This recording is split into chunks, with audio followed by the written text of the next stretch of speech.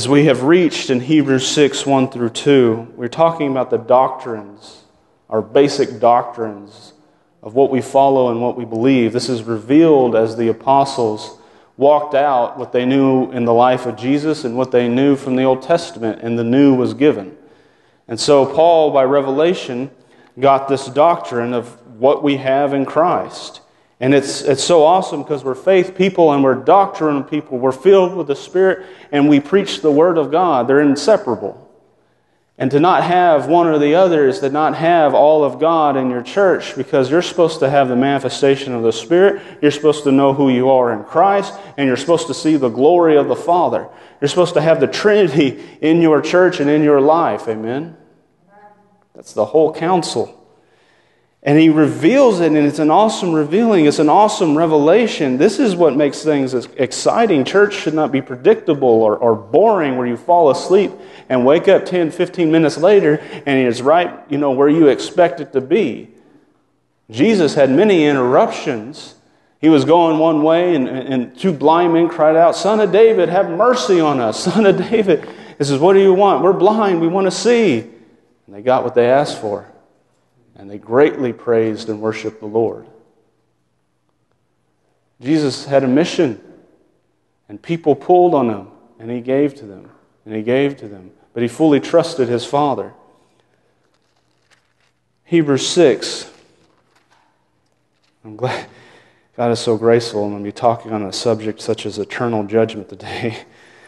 Oh, thank you, Jesus. Hebrews 6, 1 through 2. Therefore, leaving the principles or the beginnings of the doctrines of Christ, let us go into perfection, maturity, not laying again the foundation of repentance from dead works. There's nothing wrong between you and God. When you're in Christ, dead works, things that come against your mind, they tell you something. If you got something that's condemning you, come to the Lord. There's no guilt here. And faith towards God. We are faith people, and we have His faith. What He tells you to do, He'll equip you for. The assignment, each one of you has an assignment. Each one of you is to aid a work of God, to aid a church, to aid a people. You're not just sitting here just to be sitting here, to do your service to God because I went to Sunday and now I'm good. You live this. This is the rally point, and then out there you are led. I want you to pursue the kingdom this way. I want you to pursue the kingdom that way. Of doctrines of baptisms, 3 baptisms for the new believer. 7 altogether, but 3 that apply to this age. When you get baptized into Christ, when you ask Jesus to be Lord and Savior of your life, and you're put into the body of Christ. Water baptism, which is the type and shadow of Christ raising from the dead and you raising with Him. And the Holy Spirit being baptized with the very power and the manifestation of God. And resurrection from the dead. That's scriptural. You can raise the dead. Do you know that? The power of God in you will raise the dead. Same Spirit. And of eternal judgment. This, if it were up to me, and it's not, but if it were up to me, I would avoid this subject, but you need to hear it. Eternal judgment. It's not something... See, when I go out and minister to the people, when I go out street witness, I don't tell... Most of the time, I've never told anyone, hey, you're going to hell. I tell them, hey, Jesus loves you. He died for you. The goodness of God leads you to repentance. Don't you know all the good things you have in Christ? If you just believe, if you'll just receive, I'm begging you, be reconciled to God. But you know who Jesus came against? The religious people. And that's when He taught eternal judgment. He said, woe unto you, Pharisees. You know what woe means in Greek? Damn. He was saying, you hypocrites. You damned hypocrites. That's what He was saying. It was so strong because He felt so passionately. It was a curse word. That's what woe means.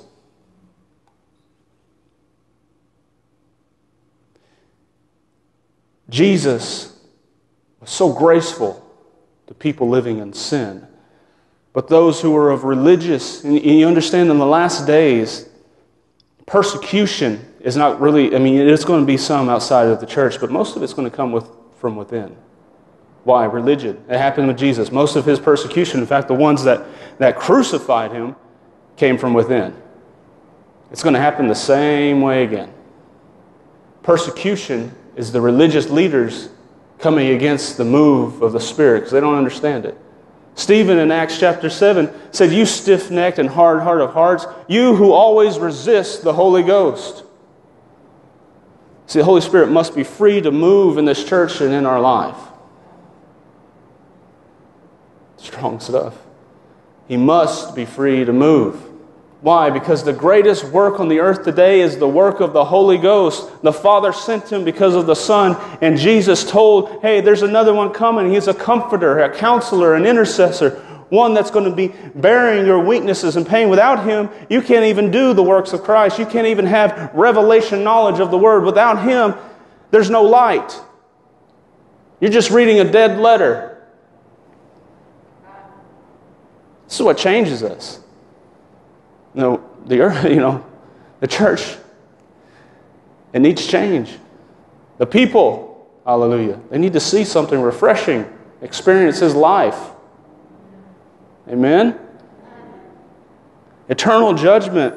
Jesus put it this way. I'll read it to you. Matthew 13, turn there. Matthew 13, 24 through 43. Matthew chapter 13. Another parable put he forth unto them, saying, The kingdom of heaven is like unto a man which sows good seed in his field. But while the men sleep, an enemy came and sowed tares among the wheat and went his way. And when the blade was sprung and up brought forth fruit, then there appeared the tares also. So the servants of the household came and said unto him, Sir, didst not know thou good seed in thy field, and now there is tares? And he said unto them, An enemy has done this. When Jesus gave the parable of the kingdom of God being like a mustard seed and being sown into the ground, it starts out very small, which it did, and then it quickly grew up to be the biggest thing in all the earth. And he said, the fowls of the air will come underneath and rest in its branches. That is represented by the powers of darkness. Put yourself in the devil's thinking. If I can't beat them, I'm going to join them. I'm going to weaken them from within and remove the Spirit and teach them traditions of men. Because if he can remove the Spirit of God, then it's not really a church. He said, An enemy has done this. The servant said unto him, Wilt thou then what we go and gather them up? And he said, No. Lest while you gather them up, you root also the wheat with them. Let both grow together until the harvest. That's the end of the age. And in the time the harvest, I will say to the reapers or the angels, Gather you together first the tares and bind them in bundles and burn them. Yikes. But gather them the wheat into my barn. Many people think of God as a boy or a man with a magnifying glass, and we are his ants. I will choose to burn this people today and not these people. It's not how it is. In fact, that's the farthest thing from God you can imagine. You see, in the beginning, Adam and Eve, and I believe it's in Psalms chapter 8, they were clothed with the glory of God. They were like God. They were carbon copies of God Himself. With one difference, they were submitted to Him. He gave them dominion over everything He had. He gave them dominion over everything. He said, I've created this earth, now it's yours. You just follow my leading. They didn't have a system of thinking of right and wrong. That was a lower level of thinking of right and wrong. They obeyed and they had the glory of God upon them. That's why when they ate, they looked at their body, were naked. They no longer had that clothing. They realized something. They went down to reasoning. Understand? And so, when a person messes up after they come to Christ, it's very easy for that person to reason. That's not what you're supposed to do. Or even people who reason right and wrong. Understand, there's no ordinance of commandment. There's no 10 commandments against you anymore. That was nailed to the cross. Jeremiah 31. Hallelujah. Jeremiah chapter 31. See, the prophets, the Holy Spirit would come upon them and they would prophesy about Christ, the one coming. Christ was in the Old Testament, types and shadows, and the fulfillment of it came in the New Testament. In fact, his blood brought in the New Testament. And the New Testament really didn't start until he said it was finished and the days of the book of Acts began. Jeremiah 31, verse 31. Behold, the day comes, says the Lord, that I will make a new covenant with the house of Israel, praise God, and with the house of Judah, which means praise. Israel means laughter, Judah means praise. Not according to the covenant that I make with their fathers in that day, that I took them by the hand and brought them out of the land of Egypt. With my covenant they broke, although I was a husband unto them, says the Lord. Put it this way. So God tells Moses, go into the mount. I'm going to lead you. My glory is going to be there. I'm going to write to you a commandment. You're going to be up there for 40 days. And as I said before, I seriously doubt Moses looked at his watch and was like, oh my gosh, it's been 40, it's 40 days, Lord, hurry up. No, he was in awe of God's glory and his presence when he came down from the mount. And then he sinned by getting angry and throwing the 10 Commandments and had to go up another 40 days. And this time God said, you write it this time. And he wrote it. It's called the Law of Moses. They answered to a man. And yet God is saying by the prophet, I'm going to make a new covenant with them. I'm a husband to them, but they haven't even been keeping my law. They couldn't. But this shall be the covenant that I will make with the house of Israel after those days, says the Lord. I will put my law, not a man's law, in their inward part. I will write it in their heart, and I will be their God, and they shall be my people. They'll no longer be a people of Moses. They'll be a people of God. And they shall teach no more every man his neighbor and every man his brother, saying, know you the Lord? For they shall all know me. From the least of them to the greatest of them, says the Lord. And I will what? Forgive their iniquity and remember their sin no more. The sacrifices they did was a temporary fix. The disease was still there, but they were quarantined until the cure could come, Jesus. You see, this is where grace, and this is along the lines of eternal judgment. In that last day, God's going to deal with the goats and with the sheep. With the sheep, they're already going to heaven, but with the goats, He's going to say, why didn't you accept my son? Why didn't you accept Jesus? And they'll give every excuse. And with their reasoning, that's the fruit of the knowledge of good and evil. With their reasoning, they may have some very good excuses, but none of them are going to matter. And you see, when you take it out of the reasoning factor and just that Jesus, by His work, brought us salvation, and it's not based off of mine, and it's not based off my strength, and it's not based off of my spirit, but His.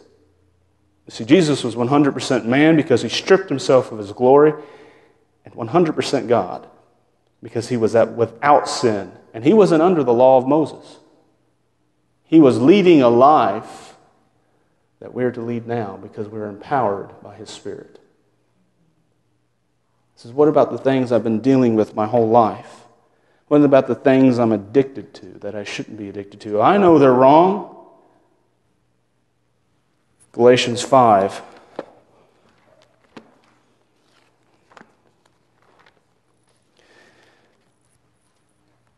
Galatians 5. Verse 16 says, walk in the Spirit, and you shall not fulfill the lust of the flesh. And he goes on to label the works of the flesh. In verse 19, what are they? Adultery, fornication, uncleanness, lavaciousness, adultery, witchcraft, hatred, variance, emulations, wrath, seditions, hearsay, envying, murder, drunkenness, revealings against such. But then what does he say afterwards? But the fruit of the Spirit is love, joy, peace, long-suffering, gentleness, goodness, faith. Verse 23, against such there is no law. What no law of Moses? We have a choice to dip ourselves in the very presence of God, to dip ourselves and be submerged by the Spirit of God, where the law has no power over us. The law can't say anything against us. And then it's not by your works. And these things just fall off. Let me put it to you this way. And I love this testimony. I love saying it. There was a lady in my grandfather's church. She would come Sunday drunk every Sunday, and everyone knew it. You know, as a pastor, you would think he'd point her out and kick her out of the church. Well, my grandfather asked the Lord, what do I do with her? Do I kick her out? He said, no, don't even talk to her. Just let her keep coming. 1 year went by of her doing that. She came up to my grandfather. She said, I can't do it. I said, what can't you do? He says, I can't do it anymore. I can't drink anymore. God's too big in my life. It fell off. With loving arms and compassion, he pushed the thing that didn't belong from the inside out. And that's how you do it. That's how you do it. When you learn how to minister by the Spirit and be led by the Spirit and let His life-giving love, His life-giving Spirit minister to you, things get easy because it's no longer by your strength. There's times of refreshing that's in the presence of the Lord. But He's giving a warning. This is what Jesus was saying. Verse 31, another parable he put forth, saying, the kingdom of heaven is like a grain of a mustard seed, which a man took, this is still Matthew 13, which a man took and sowed in his field, which indeed the least of all seeds, but when it grows, it is the greatest among herbs and becomes a tree, and the birds, or another gospel says, the fowls of the air come in and lodge underneath the branches thereof. Another parable he spake unto them, the kingdom of heaven is like unto leaven, which a woman took and hid in 3 measures of meal till the whole was leavened. And these things Jesus said unto the multitude in parables. Without a parable he did not speak unto them, but it might be fulfilled which was spoken by the prophet, saying, out of my mouth in parables he speaks to them. I will utter things which have been kept secret from the foundation of the earth. Then Jesus sent the multitude away and went to his house, and the disciples came to him, saying, declare unto us, what is the parable of the tares of the field? He answered and said unto him, he that soweth the seed is the Son of Man. The field is the world. The good seed are the children of the kingdom, and the tares are the children of the wicked one. The enemy that sowed them is the devil. The harvest is the end of the world, and the reapers are the angels. As therefore the tares are gathered and burned in the fire, so shall it be at the end of the world. The Son of Man sent forth his angels, and they shall gather out of the kingdom all things that offered to them which do iniquity, and shall cast them into the furnace of fire, and there shall be weeping and gnashing of teeth. Jesus put it this way as he talked about hell. He brought them outside of Jerusalem and showed them a place where they threw out the trash and that was being burned. He says, look, this is what hell is like. All men are created equal in the face of God, no matter their defects in the natural or the mind. All men are created equal. But their ideas are not equal. What they believe are not equal. If you believe in Jesus, this is what he said, believe on me. Let me teach you. Let me build you up. And so there's going to be people that have served in the church that never gave their life to Jesus. There's going to be churches that are religious that will not let the Holy Spirit move. This brings change. This brings the greatest mercies you could ever imagine. The Lord is always before you. He's always enabling you. But you see, the enemy is so crafty in his deception that he'll take the traditions of men. Matthew chapter 15, an elder came up to Jesus who was offended at Jesus and says, why don't your disciples wash their hands as is the custom? He says, why don't you follow the tradition of our fathers? You know what Jesus said? Why do you basically make void the power of God by the traditions of men? There is freedom in the Spirit of God. There's freedom. You know, someone could come up here, have face tattoos, have neck tattoos, and be so full of God himself that he changes the world. And who's going to look on the outward appearance? Who cares? Who cares? Someone who used to be a homosexual, someone who used to be a lesbian, and now they're on fire for God? They're going to reach people you can't. And all you got to do is say, Lord, I want to know you more. God honors hunger. The greatest moves I've had of my life of the Spirit when I was crying out to know him more. Fire as my head was lit on fire. And it's like my whole body was just on fire of the Holy Ghost because I was crying, I want to know you. I want to know you. You read Psalms 23, the Lord is my shepherd, I shall not want or shall not be in want of anything. Amen? Hallelujah. Romans 14.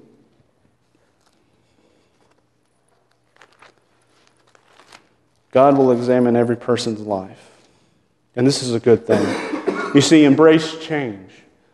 See, people don't want to change because they get stuck in what they know. You see, the Lord, we want to speak smooth words to people all the time because we love them. If you truly love someone, there's going to be times when your words are not so smooth. Proverbs, it talks about the woundings of a friend are faithful, but the kisses of an enemy are deceitful. Jesus commended Peter for saying, "But who do you say that I am?" He says, "You're the Son of God. You're the Christ." He says, "Blessed are you, son of Jonah, because flesh and blood has not revealed this to you." And then he talked about how he would die and be crucified before the world. And he said, "Lord, pity yourself. These things shouldn't happen to you." And he said, "Satan, get behind me." You see, we need God's guidance in our life because if you'll listen to Him, He'll teach you how to be led of His Spirit. And you'll recognize the difference between good and evil. See, the world has twisted everything into a gray area. You know, what's good for you is good for you. If what's sin, it's sin. You know, what you believe is what you believe. And God's saying, no, you believe the way I believe. John 14:15 says, if you love me, you'll keep my commandments. What the commandment of love, the commandment of the Spirit. Jesus always followed the leading of the Holy Ghost and He walked in the light.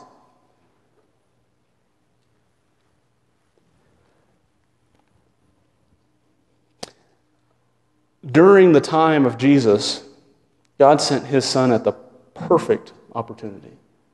It's when the powers of darkness have come to a peak. It's when religion has crept in through the synagogue. And when everything was set at perfect stage, God sent His Son at the perfect time. They couldn't even recognize Jesus, except for John the Baptist, who was full of the Holy Spirit anyway. John the Baptist recognized Him and submitted to Him. And now we see the same thing happening. There's nothing new under the sun. Everything repeats itself. There's no new tricks. Now we see the same thing happening in our age, in our generation. Powers of darkness coming to a peak. Deception, false prophets, false apostles coming into the church. People who just watch YouTube pastors and have no other pastor underneath them are open for deception. You see, the doctrines of Christ will keep you stable, and the faith of God will keep you believing into the realm of the unseen. See, we are faith people, but we're doctrine people. We are filled with the Holy Spirit, yet we're word people. They never were ever meant to be separated. Yet man, in his unlearning and his quickness to go and start his own work, the kingdom of God, or really the body of Christ, has been divided. But true unity and an awakening and a revival unites the people. This is what the enemy will fight tooth and nail for. He doesn't care if you go to church and sing songs about Jesus. But He cares about you being on fire for God and affecting and coming against the kingdom of darkness. Because you have authority as you submit. If you can bow your knee before the Lord, you can stand in front of anyone. The more you submit to the Lord, here, let's look at it. James 4. God wants no one to go to hell. In fact, it was made for the devil and his angels. It was never meant for man. In fact, there's no way I could adequately describe how merciful God is. I'm experiencing that every day. I'm experiencing that. See, that's what we're meant. We're meant to experience God. It goes beyond our understanding. I'm going to learn of His new mercies and His new graces next year. I'm going to look back and say, man, God's really been merciful to me. Has equipped me. Thank you, Jesus. And we're to be like Him. James 4, hallelujah. Let's start in verse 6. Actually, start in verse 5. James 4:5. Do you think that the Scripture says in vain, the Spirit that dwelleth in us lusteth to envy? What does that mean? God lust is to envy after you. He wants all your attention is what he wants. He's envious over you. He doesn't want you to spend any time in the realm of darkness. He wants you all for himself. Verse 6. But he giveth more grace, where he says, God resists the proud, but giveth grace unto the humble. Submit yourselves therefore to God. So you submit yourself to God. Then you can resist the devil, and he will flee from you. Draw nigh to God, and he'll draw nigh to you. If I'm the best minister in the world, I still can't make you submit to the Lord. It's up to you. You have to choose. You see, I can have the best gimmicks in the world, the smoke machine. I can have the best lighting. I could have where, let's say this whole church was made of LED lights and everything just lit up. That'd be awesome. But if I didn't have a relationship with Jesus, I myself don't become magnetic. I myself don't draw people to Christ. And it becomes a man's church. But if I bow my knee before him and draw close to him, then that presence on me, him on me, will draw others to Christ. I mean, people should come around you and say, there's something different about you. There's something different among you, among other Christians, among other ministers. So I've truly submitted my life to the Lord. From what I know, amen? You're always gaining more knowledge, more light as you walk in that light, as you obey it. God doesn't want anyone to go to hell. But can you imagine how much trust and love it takes the Father to let us choose that, knowing that there's an enemy out there? He has so much faith in you. He believes in you more than you could ever believe in yourself. There's so much grace and compassion. The church of 1 Corinthians, as I said, the Holy Spirit will temper you. He'll search the church for weakness. He'll search your life for weakness and say, by love and grace, and say, hey, get these things out of here. Submit yourself to me, and I'm going to help you even get them out of your life. The church at 1 Corinthians, chapter 1, 2, and 3, it really gets into it. They had the gifts of the Spirit. They were the most ones that they desired it the most. But you also know what was happening? And you hear this commonly reported. It seems like they were the worst church. No. They had the light manifesting within them, and the light was pouring out the dark places in their life. The other churches were probably the same. But you know what they didn't have? The love of God. Not the way they should have. Because you can read 1 Corinthians 8:1. It says, knowledge puffs up, but love edifies. See, this is what I want for this church, is that the Holy Spirit just brings out the impurities in us in love, embrace that person that's in that sin and draw them out of it. That's what Mom and Pop Good One. How many have heard of the Good Ones? Amen? The Good Ones trained and taught, even partnered with Kenneth Hagin. Taught my grandfather what he knew. But they had such moves and manifestations of the Holy Spirit, but they had so much love that these things, these sins would come out, and the people would just love them instead of pointing the finger. And it brought change. That's what the church is meant to be. See, the church, I minister primarily to save people. We, through this union, will go out and bring others to Christ.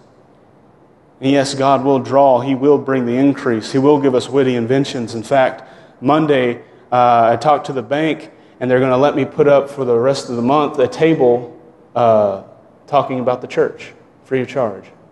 Amen? That's a good witness. Your life may be the only Bible anyone ever reads. Maybe the only epistle. You are a living epistle. You are a written of God. You see, this Bible really never ended. You are adding to it as you get revelation from the Lord. Hallelujah. Romans 14, 10 through 12. But why dost thou judge thy brother? Or why dost thou set at naught thy brother? For we shall all stand before the judgment seat of Christ. For it is written, as I live, says the Lord, every knee shall bow to me, and every tongue shall confess to God. So then every one of us shall give an account of himself to God. The judgment seat of Christ, the Bema seat, is where rewards are given out. What have you done in the name of Jesus? Did you fulfill the call? We are kingdom business people, kingdom-minded. We are fulfilling a kingdom. God is our employer. As I said, He tells you where to go, what to do, how to do it, what attitude you're to have, what time you're going to show up, and you need to show up on time. He says, let me, submit to me, I'll tell you who to submit to. You see, authority gives you the right to use power. He gave us power from on high with the Holy Spirit, but until you submit to authority, you really have no right to use that power. Amen? You have to submit to the Almighty, and then you'll be able to use that power. Well, here's the thing. There are people who go out and make their own ministries and have converts. But when you submit to the authority, you're going to make children. You're going to make disciples. Because those converts might be saved 10 years, but then they're falling away because this minister didn't answer the call because he did his own thing. What are those people going to do now? Children is what we make. Disciples is what we make. You're rewarded for you answering the call, not you establishing your own. Now, we're all called to win souls. So as you go, you'll be an example to the world. Amen? But God will put you in a church to submit to authority so that you can aid in that work. Amen? You see, I need help in this church. God is equipping little by little. I need help to, as God speaks to me one vision, and I'm faithful in that, I'll get another. I'll get another leading. And we all come together, and we all reap reward. But I'm the first one to get corrected too. I'm the first one. I'm the one that goes before you guys and answers to the Lord for how I've been training you and treating you. So why are your people doing this? Well, Or it says, you've been rewarded for this. Thank you, good and faithful servant. Amen. And so then this takes the focus off of me, as I will answer. Hallelujah. You are rewarded for faithfulness. Hallelujah. So the judgment seat of Christ is for everyone that believes in Jesus. No matter what, even if all your works get burned up, you're still going to heaven. Praise God. That's mercy, is it not? That's mercy. And heaven itself would just be worth it just to get out of hell, but just to spend time with God. Here's your get out of hell free card. If you serve me well, there'll be far more riches than you can imagine. Ooh. Ephesians chapter 1 says we are blessed with all spiritual blessings in heavenly places. In the field, work in the field He's told you to do, and you're going to discover the giftings, you're going to discover the calling, you're going to discover your value. That's relationship, amen? I love services where we whoop and holler. I really do. I love services where we just rejoice and we rejoice and we rejoice. I love services that edify. But sometimes we need salt. And sometimes we need to evaluate our life. Am I doing and am I living the way God wants me to live? You care about your children. God cares more about them than you do. But God also cares for you and that He wants you to live the way you're supposed to live. There's a lot of backslidden people out there. A lot of backslidden Christians. A lot of prodigal sons, a lot of prodigal daughters. They got hurt by looking at how ministers handled themselves. Or maybe that they were PKs. They got hurt by pastors not living the way they should. I know a few, very dear to me, still not in the ministry. I'll put it this way. Everybody, no exception, makes mistakes. Everybody. Did David not make mistakes? Killed a woman's husband so he could marry her? That's a big mistake. But how quick was he to repent? And it did cost him something, but how quick was he to repent? And even in a system of the Old Testament as he had back then, God restored him and says the seed, meaning Jesus, would come through your bloodline. And through, because Jesus had the blood of David in him, he also had the blood of God in him. And through Christ, David's bloodline and kingdom is established for every kingdom. Think about that.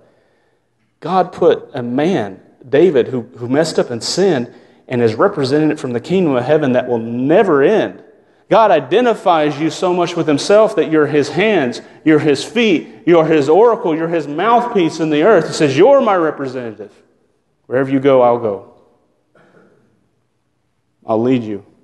Whatever you do, I will lead you. That's your unity in Christ. There is no shame. There's no guilt. There's nothing. Literally, there's nothing the devil can do. If you stay close to God, he can't get that close to you. The devil can't get that close to you. With the temptations, the sin, they just fall off. It's like, I'm just pure. I just am. I'm like the I am. I just am in him. There's no sin in my life. I don't even desire it anymore. Why? You've been awakened. You see with a pure heart.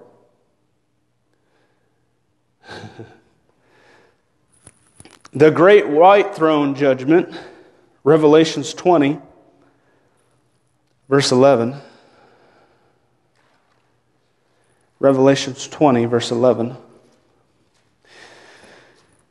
And I saw a great white throne, and him that sat on it, from whose face the earth and the heaven fled away, and there was found no place for them.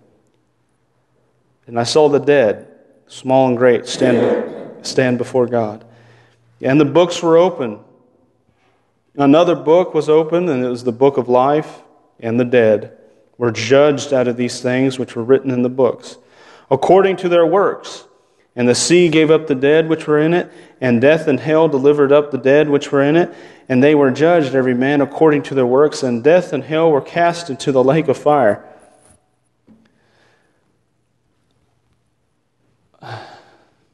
People have had experiences of going to hell, but that's not where it stops. At the end of days, before the millennial, people will be drawn out that are in hell. And as I said before, they'll give account of what they've done and why they have not accepted Christ. And then they're put into a lake of fire. This is different from hell. This is worse. You can't imagine. And this is why we have to preach the gospel, because people will go to this place. That's why I say repent. Repent means turn away from, change your mind. For the kingdom of God is at hand. He's well on the earth. His mercies are everlasting. Even David said in Psalms 103, "Bless the Lord, O my soul, and all that is within me. Bless his holy name." And he goes on to say, "Who remembers your iniquities no more, who crowneth thee with loving kindness and tender mercies." You know, have you guys ever watched Jesse Duplantis, Close Encounters of the God Kind? It's very good. You know what was awesome? Is that when he met Jesus, and he said, the cross was not my worst day. You know what my worst day is going to be? When I have to wipe my own tears and remember no more the creation that I love that has gone off into hell. He says, I dread that day. I dread it. And Jesus was saying this to Jesse. He was crying. He says, I dread this day, Jesse. I dread it, but my word is final.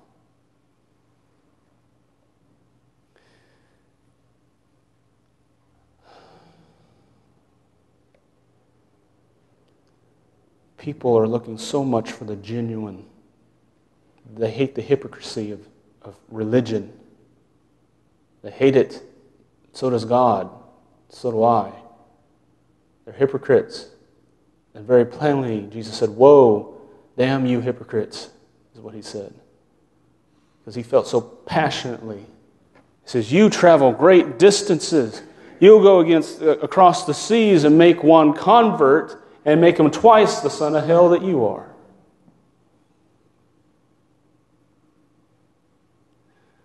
When Jesus ate with the sinners, let's say Jesus probably went to the bars and told them his goodness and love for them. If you saw a true Christian that was on fire for Christ, he probably wouldn't follow very many traditions of the church. Most people won't even know the Holy Spirit if he walked down the aisle with a red hat.